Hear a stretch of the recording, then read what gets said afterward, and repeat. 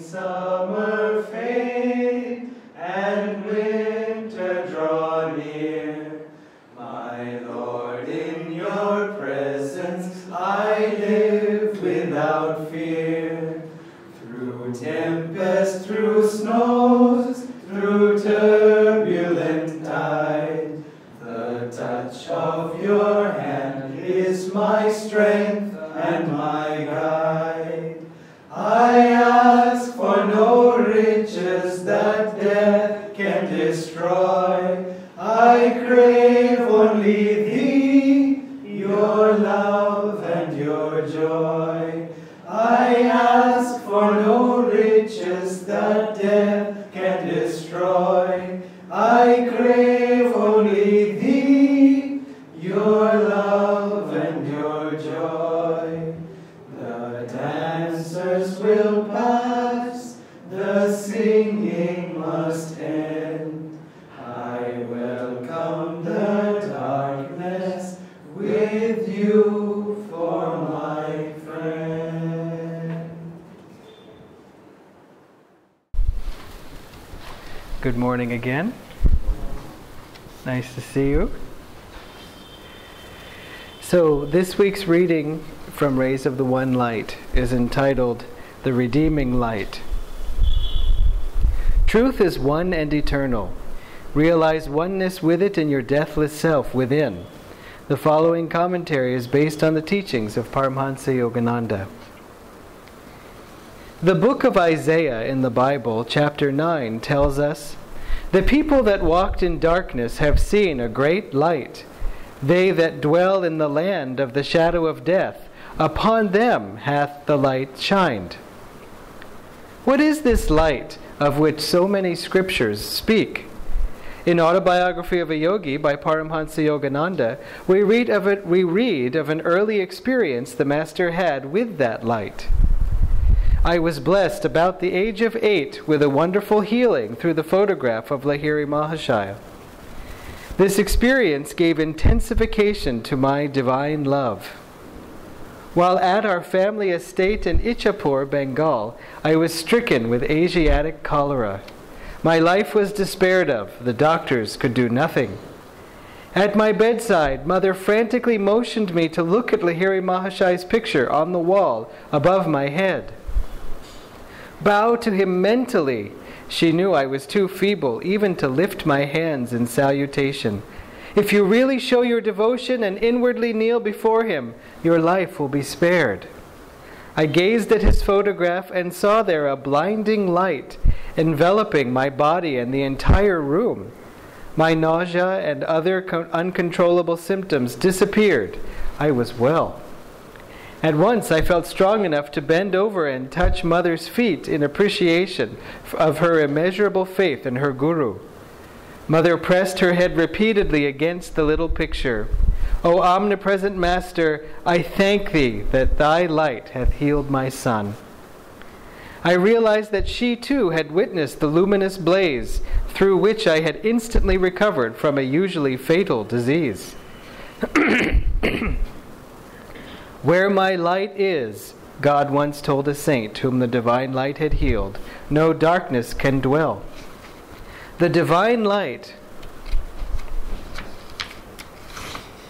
pure, calm, liberating, is the only final cure for every kind of delusion, ill health, emotional grief, and spiritual ignorance. Seek it daily in the silence, in deep meditation.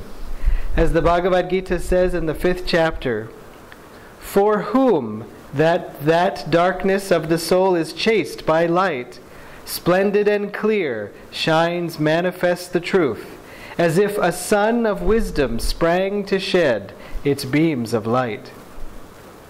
Thus, through Holy Scripture, God has spoken to mankind. Om, Om.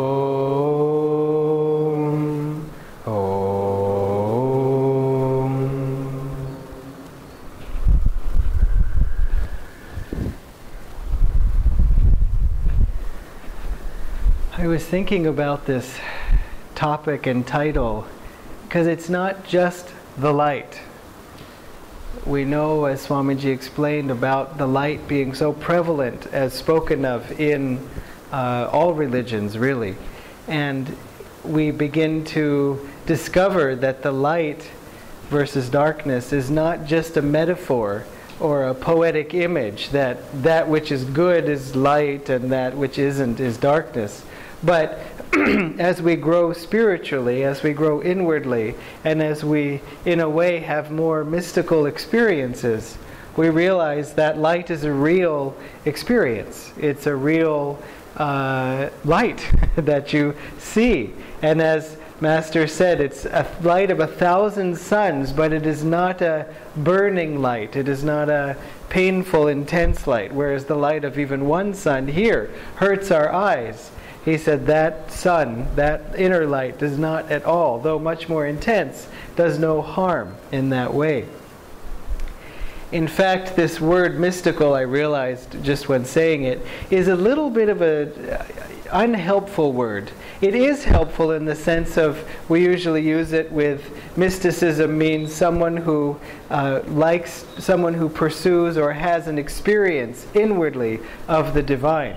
But mystical comes from the same English word as, or root, as mystery, as hidden. And on one level it's true. These experiences that we have are hidden initially from us, and then we seek them. Also, once we have them, they're hidden from others, or at least ought to be. But the real thing about mysterious and, you can't really know the truth of them, that's the problem. That's where mystical is not helpful when it's related to, again, mysterious, unknowable, vague, secret. And secret in the way of secret being kept from all of us. That's the real challenge. That's why, in a way, there's nothing mysterious about any of these experiences that we have about the science of awakening. It seems mysterious without understanding of yoga, because yoga addresses itself to how to become spiritually awakened, how to see that light. And even talks about the light, even describes the light that you see in meditation ultimately as the spiritual eye, which one day we have to get on this altar, because I always point at it and people think I'm pointing at this little beige disc up here, and I'm not. I'm pointing at where the spiritual eye is going to end up someday, that it's a gold ring with a blue interior and a 5-pointed white star in the middle. Now, that light, described again as a universal experience. It's sometimes portrayed in Christianity as seeing a blue, like in some churches you'll see a blue circle at the top of the altar with a bird, a dove, spread with its wings spread like this, which of course is a 5-pointed thing because its 2 tail feathers, like this, are pointed that way. So when we had a glass blower in Italy make a spiritual eye for the temple in Italy, he said, "What is that thing? I see it all the time when I go to sleep. You people know something about it?" And so he was shocked and very touched to know that it wasn't just something he was having. And he didn't know anything about yoga. But the knowledge of yoga is, in a way, the science of spiritual awakening. Not even in a way, it is. And it's a science that's beyond any country and beyond any belief. Physics is not German. Isaac Newton came from England. It's not British. It's in a certain way, not even only of Earth. It's beyond the Earth, and so on. So, in any case, the light that we talk about is a real experience. But the title of this chapter is the redeeming light. It's not even the divine light, which it could be. And Swamiji, in fact, in the whole reading refers to it, I think, as the divine light. He never says that word redeeming. And what does the word redeeming mean? When it's the word redeeming means basically that which brings you back, that which saves you, you could say. It's often given in that sense. That which protects you, that which heals you, but ultimately that which again brings you where? Which brings you home. I was thinking that's really what the word redeeming means. Because it's often presented as, if you need to be redeemed, you need to be saved. It sort of implies that we're in this bad state, and that to be saved, then we'll go to the good state, and then be clean, purified, in the good club. But in a certain way that's true, but it's not defined by anyone else's definition of good and bad, or even our own.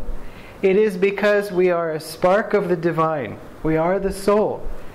And so we are the soul caught up in this ego, in this Maya, with these desires, like everybody else, put here by God for some kind of strange entertainment. As Master said, it's a hobby of God. It's a terrible hobby. And so we have to not feel badly about it, there's no concept of sin and guilt and sin and all that. Again, sin, all of this is just error, it's just a mistake. It's just going in the wrong direction. We really only can either go away from God or towards Him. And so there's nothing to feel badly about. And in fact, as we were talking about 2 Sundays ago, feeling badly is just one other way of behaving wrongly. So again, that doesn't mean if you feel badly to then feel badly about feeling badly, because, that's wrong too. Just forget it. Just get out and, go for a walk or something. Just let's move the energy when we're in that state. But just to say that it is when we're not being brought away from darkness into light. We're being taken from darkness and brought back home. It's our natural state, and we all seek it. It's what we've come from. The soul is a spark of God, and as it has gone out from God long ago, so it eventually has to come back. That's it. Come back home. And in fact, it really completes the journey in a complete zero. In fact, Swamiji said, every plus has to be balanced by a minus. It has to be. Otherwise, you'd end up with a little bit of a plus in the ledger. God said, oh, no, not all finished. Go back out and have one more experience, then come back. So he said, really, it's kind of staggering to think that all of this striving is for nothing, is to achieve nothing. In fact, one monk in India took this so far as to take the name Shunyabai, of course, which means brother zero. And so he went to America and shared these things. In fact, those of you who know Asha, she said to him when she said, brother zero, it's not much of a name, is it? And he said, I know myself, it is a very good name for me. And so anyway, we're striving to achieve nothing. But really, it's not really nothing. You could think of it as also clearing the balance. That's a nice feeling. In fact, we saw this one strange thing. It was posted on Facebook by one of our Ananda India groups. And it was, sharing weekly inspiration. They had just started their Facebook page and they were posting different things like Ananda Pune, Ananda Gorgon, all are doing. And it was sharing this beautiful chant of Swamiji's, I owe nothing, I am free. In myself, I am free. I owe no one, I am free. In myself, I am free. I owe no one, as in debt. Not I own no one. That's the actual chant. So you could just imagine the person, I owe no one, I am free. No EMI, mortgage is paid, on and on and on. It's though freeing, that's not exactly what's intended here. So, in terms of this being brought back home, we see that in our lives because we all seek that. We have this innate sense that we want to be at home. Sometimes it manifests if our home in some way, especially as children, is unsatisfying, with this feeling of being kind of cheated somehow. Like, wait a minute, I'm supposed to have a happy, safe, affluent home in the sense that whatever I want I get, and everyone is nice to me no matter how I behave. And, it's a wonderful thing. And if we don't get that, it's just kind of, how did that happen? And then as we get older, if we start to struggle with any family members, that we were laughing last week because as the Gita was saying, the sage looks upon all people alike, the saints, the criminals, troublemakers, relatives, and even Swamiji, when reading it on television, said, it's funny how he puts relatives right after troublemakers. But again, it's because that in one way you can look at it in a positive way, because we don't want to always just be harping on the family, even though Master said our relatives are given to us by God and we have to keep them if they're bad. He said, but our friends we can choose. And so in one way too, you find we broaden our definition of family to include those who are in our spiritual family. And is it just imaginary, or is it just kind of a nice thing to think? No, it's not. Because when you feel a bond, a spiritual bond with others who are also practicing and are children, in fact, of the same guru, if indeed it is the case, you have been with them, your Guru Bhais, many more times than you've been with your earthly relatives. Because you're part of a soul group. Master described that there are families of souls that that move together, that incarnate together to do particular works together. Ramakrishna said it very simply to Vivekananda, that he had this, either he described it or Vivekananda, you probably know the story, of Ramakrishna as a little boy in heaven running up to this old ancient sage and saying, I'm going down, will you come?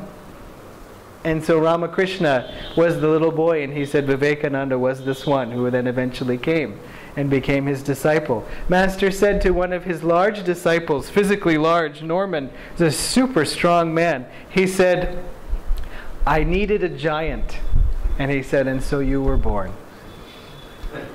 And it wasn't arbitrary. There's that connection. Sometimes we feel that connection. We have it all the time, where someone walks into level 1 and then we say, oh, hi, how are you? Where did we meet? Did you come? No. Well, you were at Swamiji's leg? No. Did you? No. Are you on Facebook? No. It's like, well, but I know I've seen you. Maybe not this life, maybe last life then. And so that feeling sometimes is instant, sometimes it grows. But Master also said, when you feel an easy friendship with someone, or especially an instant friendship with someone, that's effortless, the only way that's possible is because you have been working on that friendship together for lifetimes. He said it's the only way. Why? One reason I think why is that in some cases we build up a trust of each other, because it's not anything that we can even see in this life, but we know we've had so much time together. I know that person's character and I feel there's a trust. Still, even in this lifetime, you should not test it consciously, but watch and see for tests. Not so much in that friendship, but any friendship really, including that one. Because Swamiji said the difference between belief and faith is that you can believe in someone, but it's only after you've seen him tested that you can have faith in him. And it's not, again, that we sit there going, well, I believe in you, but we'll see. It's not like that. But we always hold out the highest for everyone. But we come to rely upon them when we see them passing through difficult tests, which God has arranged for them, for us also. So, going back then to this thought of going home, we have that I said, you can think of relatives in a positive way, in that sometimes we incarnate in families or with close friends or relatives who are exemplifying certain personality traits that we ourselves have. And in a way, they're sort of beating them out of us. Suppose we have a tendency to be critical, but we've learned to keep our mouths shut and only think critical thoughts. But of course, our uncle is under no such obligation and is happy to just freely share all the critical thoughts at us. And so it's like, but sometimes it's there just to help us completely let go of that quality in ourselves. Suppose we have a tendency to be very mental and surrounded then by someone who's people are very intellectual, doubting. Why do you do that? You think that's a miracle? That's not a miracle. That's just because, actually, technically, gravity, all this stuff. But it's because we had a tendency to doubt. We had a tendency to analyze and so on. And so that's what it's there for. And one way you can know that you're working on it is when that reaction is lesser inside. To say, well, you know what? I used to think that way. And, I don't find as much satisfaction in thinking that way anymore. If you are going through the journey of still thinking that way, enjoy. Go ahead. I had the freedom to learn my own lessons, and not in a, yeah, I remember when I was like that. No, not like that. Not judging, because who knows, maybe they'll get to God through the path of Jnana Yoga. So maybe that's exactly what they're doing. But in any case, when that reaction is less, then we know, okay, we're making some progress. And we can measure our progress by our reaction, and I'll come back to that in a moment. But it was funny, though. I'm reminded of this cartoon. Maybe you saw it also. In terms of, I used to think that way. There's a picture of an old man and a little boy looking up and talking to him and saying, "I understand, Grandpa. When I was your age, I didn't believe in reincarnation either." So, in terms of this thought then of the redeeming light and wanting to go home, we see it also even when everything is perfect. And in fact, you have to be careful what you wish for, because sometimes we can imagine, I certainly imagined, for example, there was a family that came to one of the free lectures in Bangalore, and they were wondering whether they would want to take this level 1 class and get into all this Ananda Sangha, Kriya Yoga stuff. So they were all interested, to the husband, wife, and daughter, and they all sat in separate parts of the hall so as not to influence each other, which I thought was sweet. And so then at the end of the free lecture, they all came back together and said, so, what do you think? Nalaki? And the one said, well, I kind of liked it. I liked it too! Oh, I liked it! Okay, good, let's go. And so they all went on, and they eventually all took Kriya together. And you think, wow, wouldn't that be nice? But not in their case, but in another case that I know of, there was a person with a very happy family, just all kind of, very happy, everybody gets along, and, all these things, and everything's pleasant, and there's always food and all that. And yet it took a while for that child, as an adult, when it was time to leave the family and do some kind of service or move to another Ananda community, it was really hard for the child to move away, just like my family needs me, we always get along, I always help them, they always help me. And this was something that actually Swamiji had asked the person to do. Meaning, it was obviously for their good. We can't always know, but in those days, it was easy to know. If he asked it, he would be thinking of that person, not of the job. Swamiji never thought in terms of the function someone would serve, but first, was it going to be a good step for them personally, spiritually? And so, it was very hard then for that person to take that step. They did, and made a great success out of it. But that was a big struggle, and I saw, for some of us, when it's like, okay, it's time to move away from the family, oh, well, if I must, and just take off. But for her, it was a real tie. Sorry, did I let something out there a little psychologically? So, So anyway, that sense of, even if everything is going perfectly though. I knew one devotee on this path who, she got the perfect husband before she was on this path. They were wealthy because both of their jobs, they were doing well, and they finally got their own home, and which in America means, you take out a loan for your own home. You never have the cash in advance. And so they had their own home, they got the mortgage. She said she went in and everything was wonderful, and she just sat down and cried because she was thinking and feeling, is this it? I have the house, I have the car, I have the husband, everything's clean, and it's nothing.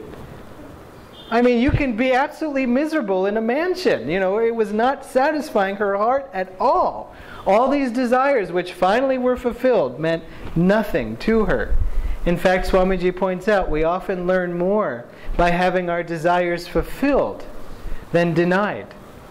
Because when you have them fulfilled, you go, excellent, I got to eat 60 dosas today. And then you no longer desire to eat 60 dosas because it doesn't work. It just causes pain. And there's no mystery about it. Like, well, maybe 59? No, it's just, that's it, too much. And so, similarly, she had that vacuum still, that yearning for home. She was sitting in a beautiful home that, for all intents and purposes, was her home. And still she wasn't home. And that is that call that we each feel, where is my home? We are all strangers in a strange land. And we feel that at times.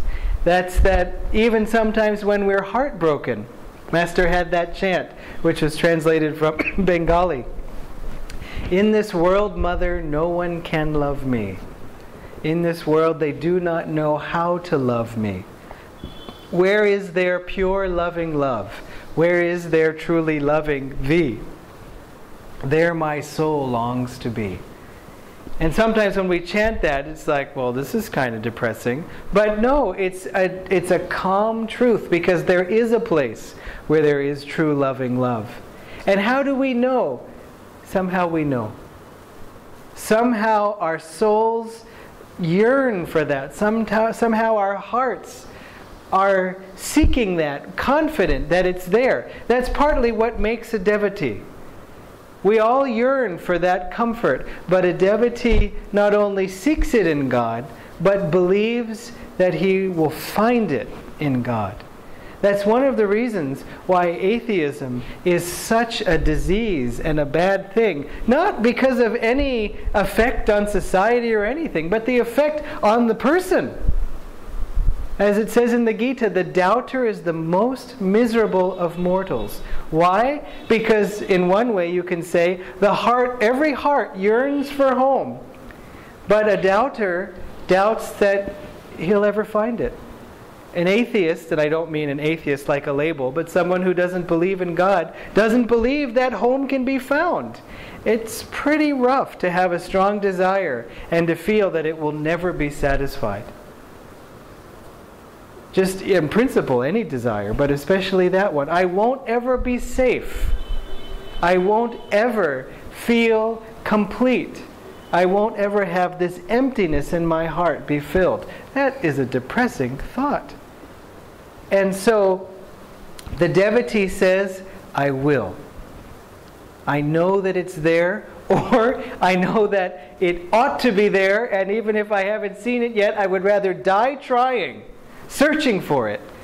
Because if I don't search for it, then I'm dead already.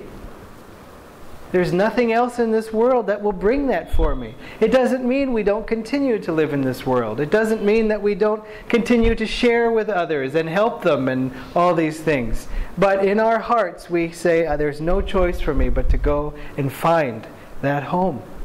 And I know that it's there. So many times we see people joining Ananda, especially in the beginning when they first come. And there's that craving for community, that craving for spiritual friendship. I meditate and I'm at home and none of these people know anything of what I'm doing. And that was fine until it wasn't. And then I needed to connect with others, people will often say to us.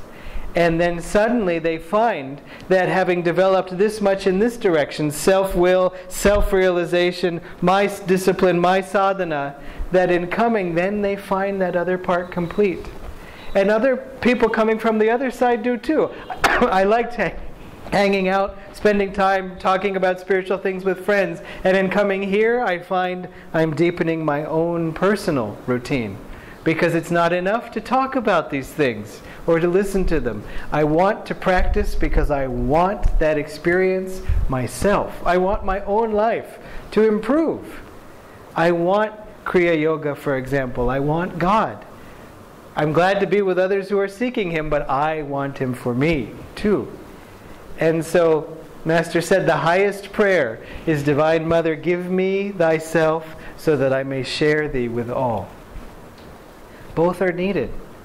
Now, speaking to non-attachment, which was the affirmation today, and related in a way, Swamiji's song, Home is a Green Hill, really expresses this, both these thoughts of seeking home and non-attachment and inner freedom.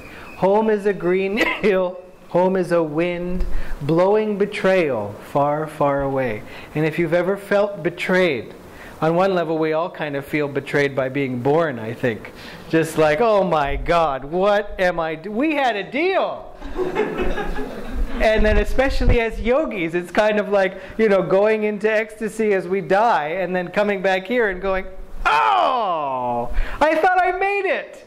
And self-evidently I didn't. Here I am again. I think that's one reason why also sometimes you find devotees have a certain sadness. There's a lot of joy, but there's also a little bit of sadness. And I think it's partly because that desire for God is so strong. I've prayed and prayed and prayed, and why doesn't He come? Or why am I not there yet? And sometimes we can misinterpret it as, I must not be good enough. I mean, it's like, look, we're doing fine. Just keep going. Swamiji had a brother disciple who had a vision of Master standing in a field surrounded in light. And he said all these disciples, his fellow monks of this brother disciple who was having the dream, were all running towards him. And he said sometimes some would stumble and then fall and then get up and take a while to just start walking. And then after a while they would get their courage back, which is an important point, and then continue the run. He said in the dream, four of the disciples made it into the light, and he told Swamiji, you were one of them that I saw entering that light. And Swamiji said, did everybody fall? And the other guy said, oh sure, everybody fell. And that's part of what happens, is that when we stumble, we just have to get our courage back. And that means every day. When we fail to meet whatever expectations we had, or something goes horribly wrong, or we're so pleased about how calm we are, bang-dum! Just suddenly all this anger comes flying out. Why? Oh, because it's hot. No, I'm only partly kidding. You find everybody's voice starts to escalate as the temperature starts to escalate also. Just too hot. It just makes everybody mad. And so, in any case, when we go, oh my gosh, I can't believe I just shouted like that. Oh, I'm not growing anywhere. Just reset the counter. From today onward, I will go forward better. I'll do more. Divine Mother, you got to help me.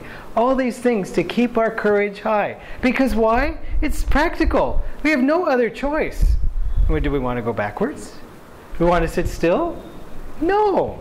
So fine. Okay, no problem. Cut through it and go forward. Now, home is a green hill, home is a wind, blowing betrayal far, far away. Home is the knowledge, heaven is near.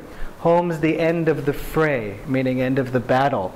And how many times do we seek that? Just, can I reach the end and be done? We can, but not in this world, but in that freedom. Home is my heart's land. Home's where I am. Nothing can dim the light of my soul. Home is forever. Home is today. Home's a heart that is whole. W-H-O-L-E. And that's another thought to remember, that once our heart becomes whole and filled, then we're home. in itself. Because why? Because we're carrying that home inside. As Master said, meditation gives you a portable paradise. So rather than going just to Goa or Fisherman's Cove or any kind of paradise, you have that paradise inside all the time. Kovalom maybe. So then sometimes I dream that life is a play. Laughter forever and skies never gray. Which again you hear often expressed. But when I'm silent, freed from all care, meaning all desires, all worries, anything that brings our energy out of the heart, I discover my homes everywhere. And that last thought is really is secret to achieving this. But when I'm silent, of course in meditation, but also free from all care, when those desires are all gone, it isn't that we become dull. In fact, life becomes so much more enjoyable. I discover my homes everywhere. And so, sometimes we're not aware of our desires.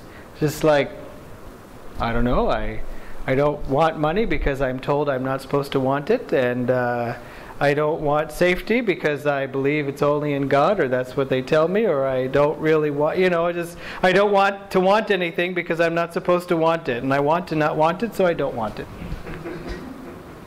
We can even or we can just lock the heart after being burnt enough times or hit enough times. I don't feel like having anything because I don't feel anything at all.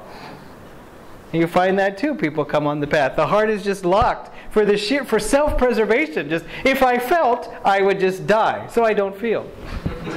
And sometimes actually we have to do that, like soldiers. We just have to march on. And then sometimes we make it through a terrible crisis, like a lawsuit or the house burns down or all these things. And then once the house is rebuilt or the office fire is put out or the lawsuit is finished, then we dissolve into a puddle because suddenly we allow our heart to open and feel all the trauma and stress that there was.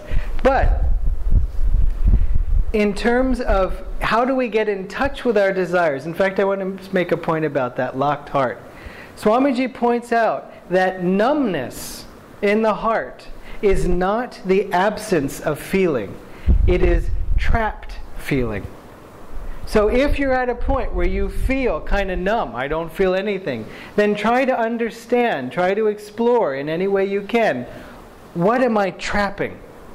What am I holding locked up? It's the natural state of the heart to be open and to flow and to feel all kinds of things, and generally more and more good things and calm things. Feel calmly. But if it feels numb, then say, what is it that I'm avoiding?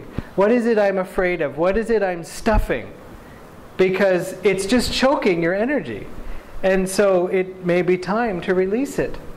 And so we sometimes find people after Kriya initiation suddenly go through these sort of emotional turmoils. Not often, but sometimes. Because they have shaken some of this karma loose and shaken the heart open. Because it's time to open it. But then sometimes old things, sometimes people even weep over things they had forgotten happened to them. Not because they forgot, but because they chose to forget. And then it is healed, and suddenly they sometimes find themselves 10 years younger because all that energy is freed.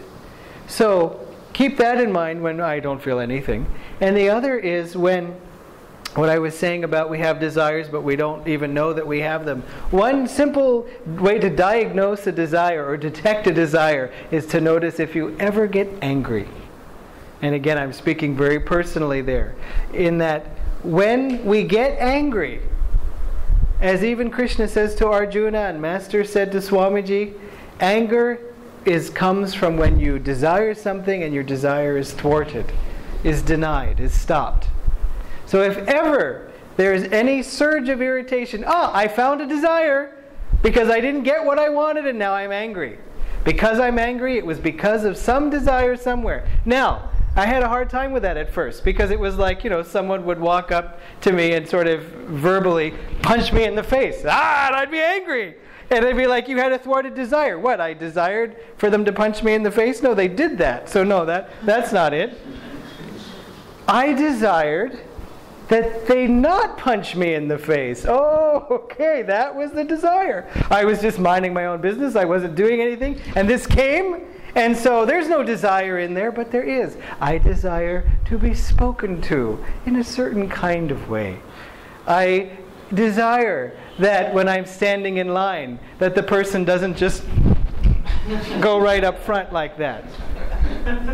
That's a desire. I desire that this person behave in this way, and then it will be fine. So you start to discover, oh, why do I desire all these things? Or how can I calmly say, vein down. How can I don't have to just hit back. I don't also have to go, okay, that's fine. If you want to buy your Pavakai first, and oh, you do too? Okay. We don't have, there's a middle ground, a calm middle ground between those two. Otherwise, the shop is closing and you're still there in line. So, keep all of these things in mind in terms of freeing yourself of desires. And in one big desire, which we have to integrate into ourselves. I was thinking about this earlier. In the Nayaswami order, we have the pilgrim vow as the first vow for anyone entering this order. Living life as a renunciate inwardly, which again is the only way to live renunciation. We can also live it outwardly. But if we do it outwardly without doing it inwardly, it's useless. And if we do it inwardly and not outwardly, it's fine. Because inwardly is where the work is, in this heart, in this mind. And so the stages then after that, you can become a brahmachari, you can become a tyagi if you're married, and but both then lead to becoming a Nayaswami. And so in the vow that the Nayaswamis take, it is, how does it begin? It's not the first vow, not the first line of the vow, but the second line is, I will never take a partner, or if I am married, I will see my partner as belonging only to Thee, Lord. And that's also the part of the vow that represents celibacy. But then it goes on, because why? I mean, okay, that's nice, I guess, but why? Because in any case, it says, I will, I've got to say, I will never take a partner, or if I am married, I will see my partner as belonging only to Thee, Lord. In any case, I am complete in myself, and in myself will merge all the opposites of duality. So when we are seeking that mate, and if we're married too, still, that innate balance between male and female is really between masculine and feminine, and that we need each of us to balance in ourselves.